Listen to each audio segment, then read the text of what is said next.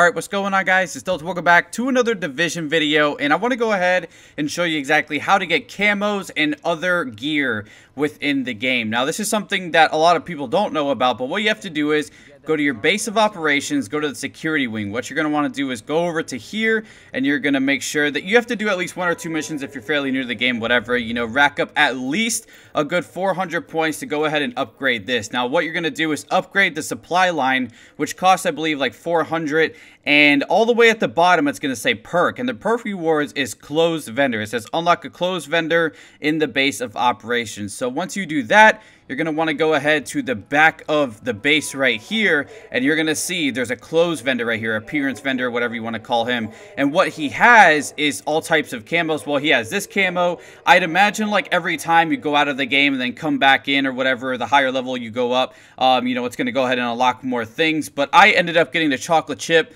loot crate camo, I guess you could say. It also has hats, you know, jackets, pants, all that kind of stuff, man. And I'm pretty sure, like I said, you know, every time you log out and then probably log back in, it probably changes something. But I ended up getting the chocolate chip, which is pretty cool. You can kind of see it on my back right there. It's like a red tiger type camo. It looks pretty cool. So, you know, you can get them from all different types of guns. I mean, you can go ahead and customize your guns with it. Like, I believe I have this marksman rifle, and yeah, I can actually throw the camo on there. So that's the chocolate chip one, and that's pretty much it. So you can't throw them on both weapons, but you can only throw them on one, which is okay. I mean, whatever, you just got to pick and choose which one you want. And I'm sure obviously you could take different camos, and maybe the, you know, assault rifle, like your primary can have one camo, your secondary can have another, and so on and so forth. So there you guys go. I just wanted to go ahead and bring that to you real quick. And you can also, like I said, you know, buy gear and stuff. Like, I can buy this white hat, you know, buy it, whatever, and then I can go ahead into my inventory, I'm pretty sure, and then just go to my appearance, find the hat that I just bought. I believe it was this one right here,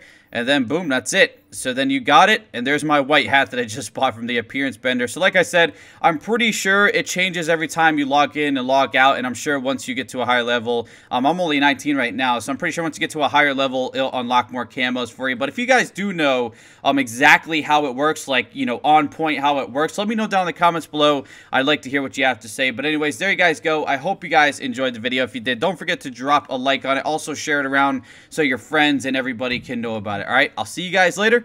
Peace out.